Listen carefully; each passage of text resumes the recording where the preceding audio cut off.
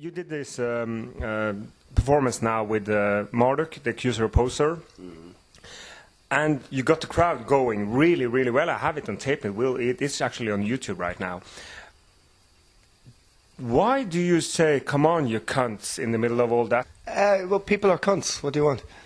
I want love from you. People got annoyed at me because I spat on a few people. But you know, I don't know. Well, it's just this. It's the K word, you know. You know, it's like Rice Krispies or Captain Caveman, or you know.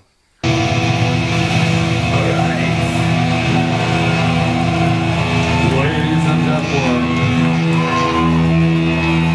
What's over?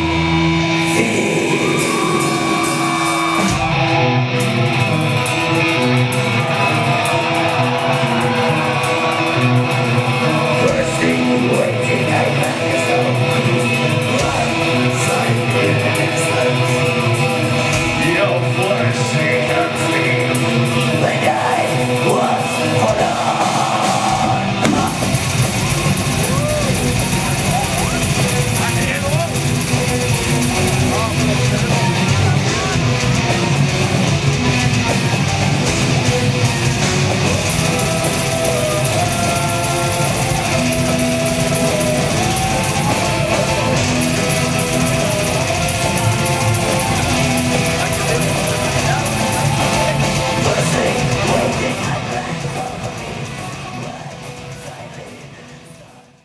Gunnar, on the Inferno thing, you've been here like, I would mostly say that you are a regular at the Inferno Festival here.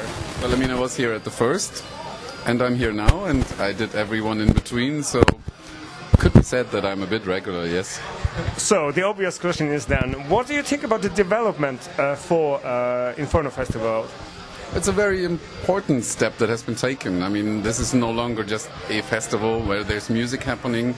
This is also an industrial meeting where the scene gathers and has talks, like you have the conferences, the Norwegian Musicians Union. The great thing is the audience still. I mean, this year you can really see there has been a change in generation. There's a lot of new faces that have never really noticed before. There's a lot of young people going on, but there's also some traditions being kept. I mean, if you have a Norwegian band playing down there at John D, it's packed. So, how was the show last night? Well, yeah, it was alright. Audience was great, I think. We were great. Show was good. How was your hair throughout the performance? Was it okay? Did it stand up? Yeah, of course, but it was fucking. The best part was, of course, the lifting. It feels like flying up to the crowd and down. The lifting is always the best, isn't it? Yeah. Hey, Arnold Schwarzenegger, he lifted lots of stuff. Man. All right, lads, get a room.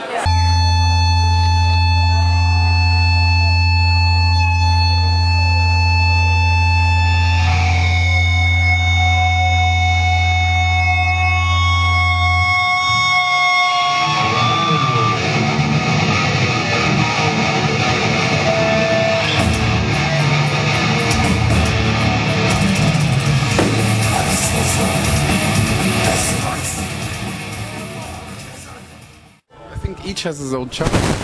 Like if you go to Wacken, you're going to see really big bands, same with Graspop. And at Partisan, which is a more extreme outlet, you get a lot of death metal, grindcore, black metal bands. And this one is very special for its like session setting. It's based in Oslo. It is what it's about. Same with the Hole in the Sky, which is like a Bergen family meeting to me. And you always meet the same people, and it's great. And then you have this and that. I think each of them has its own place. It's you do one for that and you have fun that way, and you do another for that and you have fun that way. I wouldn't like to miss the variety. It would be boring if every festival was the same. It would be the same with music.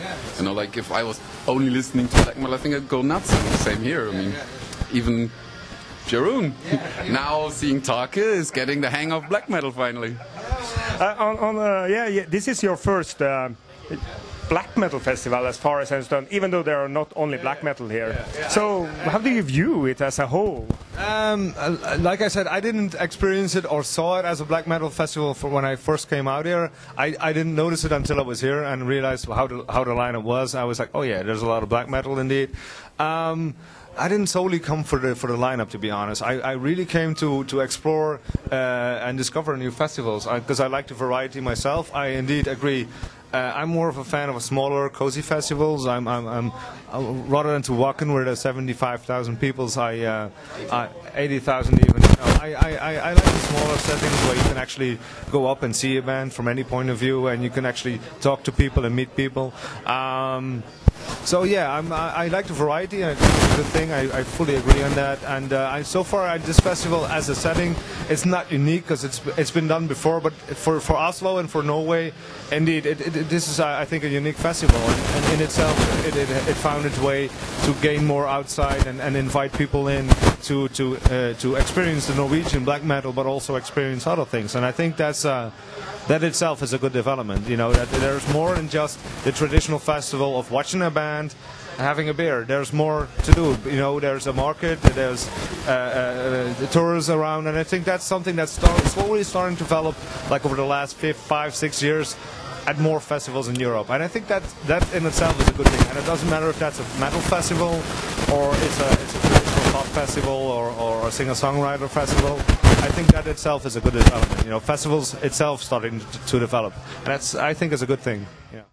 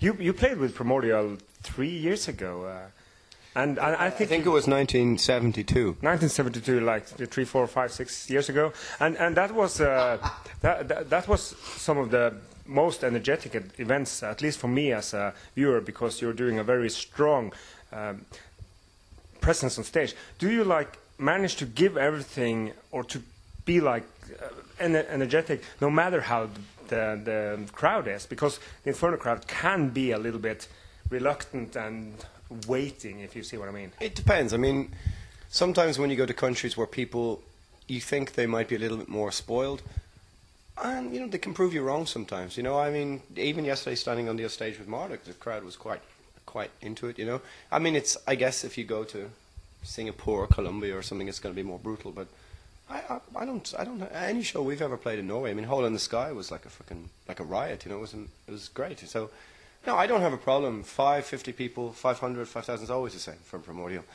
and that's just mainly because of my great selection of hats. Yeah, that's a good. I know. I noticed that. That's very. I don't know what to say, but it's like making you the man, I think. It does. It is one of the things that goes together to make me what I am. Any famous last words from the Gunnar and the Jeroen? First of all, it was great to meet Jeroen finally here. Secondly, great to be back at the Inferno, and well, I just hope I'll be back next year. And you will. Well, most likely, and you as well. And of course, Paulie there behind the camera. God damn, how did you get that Irish to join that bloody thing here, you know? Like, that lad, you know, I'm not sure. Anyways, hi Paulie.